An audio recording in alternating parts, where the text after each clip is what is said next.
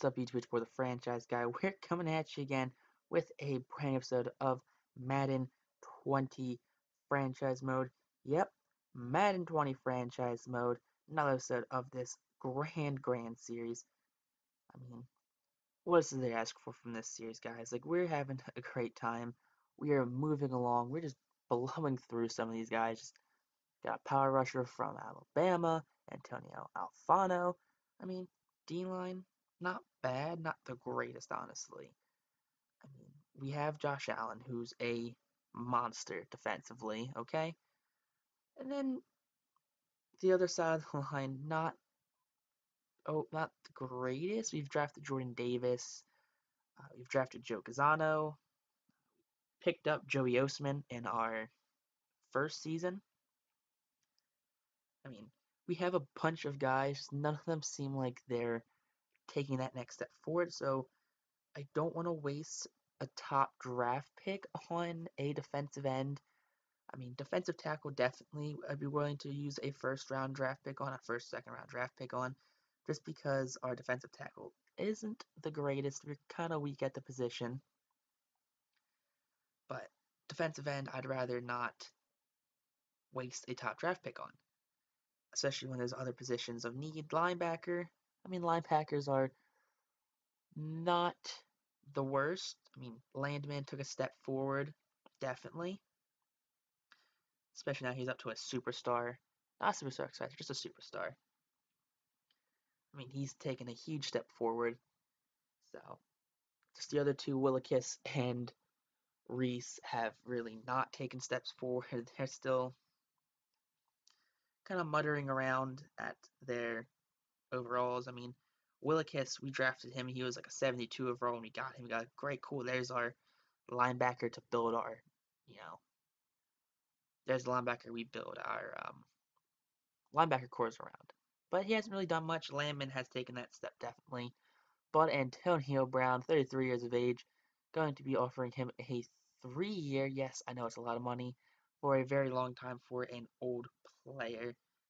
I mean, 3 years, 11 million a year, 6.5 sign-ons, 52 million over the next 3 years. Age 36 season, he will be with us in Jacksonville. Please, that doesn't bite us in the butt. I mean, what's the worst that could happen, right? Joe Burrow over here, Superstar X Factor. For some reason, he's freight train. Don't know why he's freight train. Might knock him down to regular just superstar to see if that kind of helps him reset. Because I think he's sitting behind Mariota still. So I might send him down to superstar. Hopefully that just resets him. So if he can get Superstar X Factor again, he can hopefully get a re-roll on that and have it be a different Superstar X Factor. Because he definitely does not deserve freight train. Because he's not like a big runner. I don't know. Clearly, I don't know, because I'm not a dev guy. I know everyone's done like all these dev videos and how to get them and what devs do what and all that fun stuff. Mate, I just play the game. I'm just a basic game player. But Titans, they're an okay team, I guess. We saw them in the opening right there. Nothing really to write home about, honestly. Nothing to be super worried about. Nothing to be, overly frightful. Should be an easy game for us in theory. But then I say that, and we're going to throw like 4 interceptions. I'll get absolutely wrecked on the O-line. Stuff that in theory shouldn't happen. But you know how the game likes to go. It does what it wants to do, and that's the best I can go for. But ETN last week, big week. 9 carries, 186 rushing yards, 2 touchdowns, long of 65. So, we have another week like that. I'm pretty sure ETN will be the rushing title champion this year. Just because like he's just a monster. Like, he's got Mariota on the season so far, 2 for 2, or 2 and 2, 2 touchdowns, 2 interceptions. Taking with their O line. They still have Luan. That's about it. Corey Davis, Dion Lewis is still there. 3rd and 1 now. Can they get the first down? Could the defense make the stop? Can hand it off to the running back, number 33, Dion Lewis, and that will be no good right there. Loss of a yard on the play. Nate Landman's in on that tackle. The Landman. Now for Jake Fromm and your Jacksonville Jaguars, going to go deep to number 39, Travis Etienne. Not much of a pass catcher, only usually uses him in the rushing game, but that time he does get a 38-yard reception. Big catch for the running back. Now, 1st and 10 again, going to go deep again, and that will be overthrown, picked off number 31. I believe it's Dory Jackson. No, number 31 is going to stumble. He breaks 2 tackles. And nope, Kevin Bird. Right? Bird, Bird, one of the two. Get the interception on the Jake Fromm overthrow. But looking now at Jacksonville's defense, same old defense. Jordan Davis is starting. Reese Landman, Willikis. Decent linebacker core. Bolton, Cravens, Weddle, and Cravon LeBlanc doing their things on the defensive backs. But 3rd and 5, and that will be to no man's land right there. There's no one even close to that one. Mariota just standing there looking like a fool because he just threw a ball into no one. 1st and 10. Fromm hits his target. That's Taysom Hill. Hill does a little juke. Doesn't get past anyone, of course, because he's Taysom Hill. But second completion on the day. 27 yards, up to 65 passing yards already for Jake Fromm. Fromm now play action. Fires, and that's going to be Taysom Hill again. Another pickup right there. Another 1st down. 11 yards. 2nd and 2 now. Handoff again. Fromm tries to run with it. Going to get sacked by Jarrell Casey. His 1st sack of the game. Alright, 3rd and 8 now after that sack. Can Fromm move the chains? Fires. Hits Josh Gordon right there, number 12. And Fromm now over 100 yards in the 1st quarter, as Josh Gordon does get the 20-yard reception. Gordon had a bit of a turnaround this year. Not super great numbers, but hey, better numbers than he's been getting. You know, Brown, Dudek, Etienne, those guys be the backbone of this offense. But Taysom Hill, can he get in? He does get in right there. Sticks the arm across. 1st receiving touchdown of the game for Taysom Hill. Now on defense, 1st and 10, they're going to dump the ball in the backfield. They're going to juke it right there. And because Madden's dumb and you have 0 ability to catch up to players, it's going to be a guaranteed touchdown since he broke that 1st tackle. Number 13, I believe that's what, Corey Davis? Is that Corey Davis, number 13? I didn't realize that big receiver had jukes like that. But doesn't matter now. We're back on offense. And Josh Hill, the other, Josh Hill, that's who that is. The other Hill on the team gets the 1st down. 1st and 10, back to the passing. Here we go. Fires to number 81, Jerry Jeudy. And Jeudy will toe tap that one in for the 1st down. Big catch for the rookie, 19 yards. 2nd 10 now. Here we go. Fromm gonna get sacked on that. Had B wide open, but Brown gets there to bring him down. 3rd and 20 now after the sack. Fires deep. Can we have a completion? No, it's to be patted away, intended for Jerry Jeudy. I mean, not what you wanted to see right there. You want to see a big completion by Jeudy, but didn't get it that time. Now Mariota on 1st and 10 gets the completion to his tight end right there. And he himself has a 1st down. Big pickup and run. 3rd and 7, can the defense make a stop? Mariota pressured and will be sacked by Josh Allen. Allen's 1st sack on the game.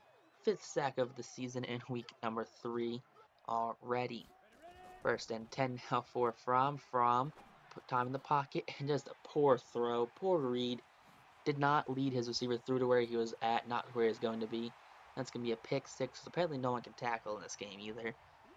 But who's that, number 25 right there? Is that a Dory Jackson? Someone on the Titans is named Dory Jackson, I guarantee it. Don't know who it is, but one of them is. But now, Antonio Brown doing what Jerry Jeudy is supposed to be doing. Pulling down jump balls. Alright, 3rd and 10 now for your Jacksonville Jaguars. Firing deep in the end zone. And that will be broken up. Antonio Brown could not get to that one. Unfortunate right there. 4th and 10. We're going for it. We're going all out on this one, baby. Going to the end zone again. and that one will be broken up yet again. That time was for McLean Mannix, undrafted free agent receiver. 2nd and 8 now for the Titans. Titans firing, and number 84 for the Titans going to have a walk-it-in touchdown. Could not get to him in time. That's not what you want to see. Not what you want to see at all. Not great. I guess, I don't know. Not great defense. But on 3rd down, Zane Dudek only gets 2 yards on a 3 rush minimum play. 4th and 1, handoff to Travis Etienne, and Etienne this time barrels over the line. 2nd and inches now, back to Etienne. Etienne, there you go. Big pickup right there. Over 30 yards in the game, only 5 rushes, averaging 7 yards a carry. 3rd and 4, back to Etienne. Etienne, not making people miss that time, as he only gets a couple extra yards after the 1st down marker. 3rd and 10, Fromm fires deep. Fromm jump ball. Interception. Fromm's 3rd pick of the game. Not what you want to see from Jake Fromm and this offense. I mean, he's supposed to be out here leading the offense, not, putting it in shambles because he can't make accurate passes. But Dion Lewis gets taken down by Nate Landman right there. As Landman just all over the field, has the ability to play the run, play the pass. He's all-around decent linebacker. Fromm back out there, drops back, heaves it deep, and that will be caught by Antonio. So that's actually Drew Brees. Drew Brees comes into the game late. Coach has had enough of Fromm. After 3 interceptions, only 1 touchdown. Let Drew Brees, the veteran, take the reins. And now after that first completion, Etienne gets the ball into the end zone right there. It's now 14-21 Jaguars. 3rd and 13 now, and we'll be sacking Mariota right there. Number 58 right there comes out of nowhere, gets the sack. 2nd and 7, Brees still out on the field. Etienne rushes for the 1st down right there. I mean, Brees, future Hall of Fame play caller, came here to mentor Jake Fromm. Now he's going to be in here in replacement of Jake Fromm. Now Zane Dudek, the UDFA running back out of Yale, gets a 1st down right there. 3 rushes, 18 yards on the day for the dude. 3rd and 1 now. Brees hands the ball off to Etienne. Etienne will be in for a touchdown. It is now a 20-28 game. 20-21 game, I'm sorry. Thought they scored another touchdown for some reason. But this game can possibly be tied up after a made extra point. And that extra point is made. The game is tied now. 1 quarter, turn it around, baby. And after that, Josh Allen comes out of nowhere, out of the deep side of the field, sacks Marcus Mariota for a big loss on 3rd down. Brees hands the ball off to Etienne. Etienne now over 100 yards, back-to-back games over 100 yards, 2 touchdowns this game as well. Hands the ball off to Dudek, and Dudek gets close to 20 yards on that rush right there. 6 rushes for 35 yards, over 5 yards carry. Brees now fires, and Brees is going to hit Josh Gordon in the end zone right there for a touchdown. That's what you want to see from the veteran. I mean, now after Brees has come in, we have the lead, 28-21 lead. Defense coming up clutch right there in 1st down as Allen has his 3rd, yes, count them, 3 sacks on the day. Has a hat trick of sack lunch sandwiches. Get the replay on that. Look at that big hit by Josh Allen. 3rd and 19. Can Mariota convert? And no, he cannot. Josh Allen again comes out of the side, blows him up. 7-yard, what was that, 8-yard loss right there? 8-yard loss. 1st and 10. Brees, play action. Brees fires deep. That ball will be caught in the end zone by Antonio Brown for the touchdown. And now we have a 2-touchdown lead over the Tennessee Titans. We were trailing by 2 touchdowns at the beginning of the half, and now in the 4th we are up by 2 touchdowns. That is a 28 unanswered point swing. Titans rallying though. Landman makes the tackle on number 86 for the Titans. Lucky Landman caught up to him because that could have been a touchdown for for Sheehan? I don't know how to say that name. But 2nd and 5, none other than Josh Allen comes in for his 5th sack of the game. Allen, a real disruptor over there, poised to have a huge breakout season this year. 3rd and 13. That will be short of the first down right there. He had to come back for it. 4th and 2 now. Can Allen and the defense step up? And that rush will be stopped short of the first down marker. 1st and 10. Firing deep, Drew Brees is. That will be caught by Antonio Brown. Drew Brees 4 for 5, 175 yards on the day, 2 touchdowns. All right, Brees, can you throw another touchdown? And that will be caught by Antonio Brown, short of the touchdown, but it will be a first down though. Brees, 3rd and goal now, hands off to Etienne, and Etienne will be stuffed at the 4-yard line. Could not make it for his 3rd touchdown of the game. Brees now, handball off to Dolan Crows from the fullback, and the fullback goes in untouched. 3 touchdown lead, 10th career rushing touchdown. I mean, Dalton, you are the man. 1st and 10 for the defense under the 2-minute warning now. And I'm pretty sure with a 3 touchdown deficit, this Titans team is now out of it. 3rd and 20, Allen pressures there. Ball caught somehow. Number 84 for the Titans catches that ball in the air. Allen brings the pressure again, now on 1st down. That's going to be his 7th sack of the game, 9-yard loss. 2nd and 19. Allen again, sack, flag on the play. Probably a face mask on the defense, Josh Allen. And worst fears true. Face mask, 15-yard penalty, 3rd and 10. We brought them just to a regular 3rd down. And that's going to be incomplete, broken hump by number 31, Cravon LeBlanc. 3rd and 10 now for the Jaguars, and Fromm now back in, firing deep, and that will be caught by Jerry Jeudy. 1st and 10, Fromm play action. Fromm gonna roll out, fires on the run, caught right there.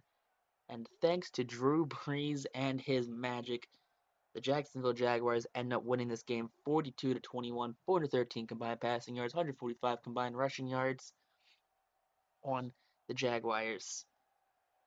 Mariota upset at home, not the way you want to do it. See, from passer rating of 57, Pierre DeBreeze is 156. From under 50% passing, Breeze 2 touchdowns, 182 yards, only on 6 passes.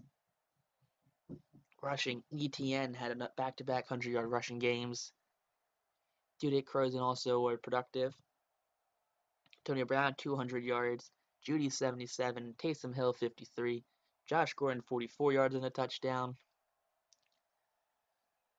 Creed Humphrey, a lot of sack right there. Defensively, Josh Allen led the team with 9 total tackles and 8 sacks.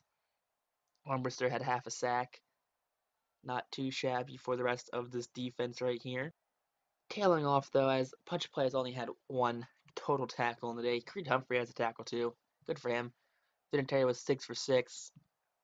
Punting, Townsend 1 for 47. Returns, Etienne 3 for 78. And punt returns 5 for 33 for Travis Etienne. Allen gets an upgrade right here. Gonna upgrade his speed rusher. Maybe some run stopper. Nah, speed rusher, make him a 91 overall. I mean, he's now a true 90, which is always a good thing to have. ETN, gonna try and bump him up. I mean, gotta get him going, honestly.